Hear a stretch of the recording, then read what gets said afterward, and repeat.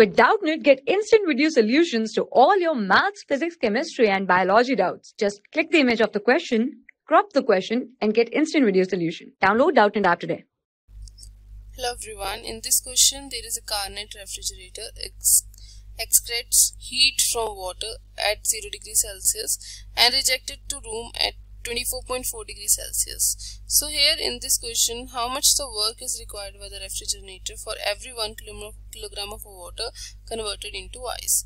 So firstly, here in this question, it is mentioned heat release from water at extract from a water actually 0 degrees Celsius and rejected at a 24.4 degrees Celsius. So we will convert these temperatures into the Kelvin scale firstly. So heat of temperature of a sink you can say in source. So we can write there temperature, or you can say lower temperature or higher temperature, initial or final. Temperature of sink, this is a lower temperature, I will represent with the TL. This is how much? 0 degrees Celsius. Just add in, if we want to convert a degree Celsius into Kelvin scale, then we will just add 273 in the temperature given in a degree Celsius. So this will be 273 Kelvin. Now temperature of source we can write there temperature of source. This is higher temperature TH, which is 24.4 degrees Celsius.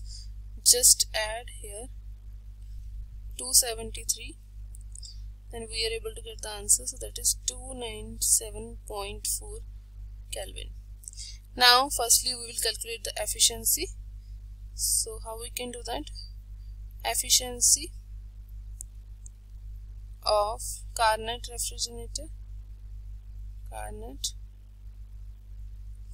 refrigerator, this is represented by beta equals to TL divided by TH minus TL. Now I will use here the values. So this will be equals to 273 divided by 297.4 minus 273. So this will be equals to 11.2. So now here there is a conversion of 1 kilogram of water into ice. So there is also mentioned here latent heat, that is 336 kilojoule. So for that we will use beta efficiency is equals to QH divided by work done. So from there we are able to calculate the value of a work done. That's why I firstly calculated the efficiency. So this is not in percentage, your choice, you can find it, but here I needed just work done. So that's why it will be 11.2. This is 336 divided by work done. So work done is equals to how much? That is 336 divided by 11.2. It gives us an answer, that is 30 kilojoule. So according to this explanation, which option is correct? 30 kilojoule is in our option B. So we can write the final answer that our which option is correct? Option B is a correct option. So this is the answer of this question. I hope you understood the explanation of this question. Thank you. For class 6 to 12, IIT JEE and NEET level.